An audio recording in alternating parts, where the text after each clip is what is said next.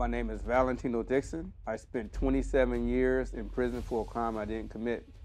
I was arrested at 21 years old for murder, and I was sentenced to 39 years to prison in the American prison system.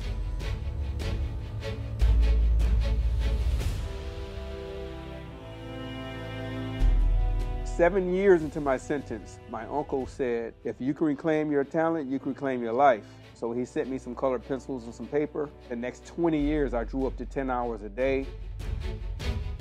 And the warden came in and he says, hey, Valentino, could you draw my favorite golf hole? I drew his golf course for him. He loved it. This is the drawing.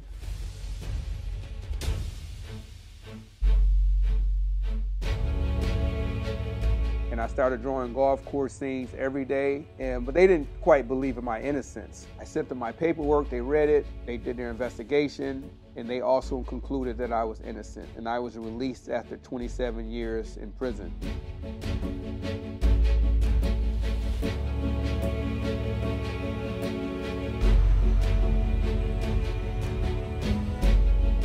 One day I decided to jump on a plane and come to Dubai because while I was in prison, I drew 7 Dubai golf courses. All right. Yeah, and I said, I got to visit these courses.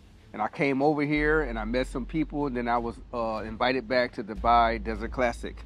And this is why I'm here. Amazing.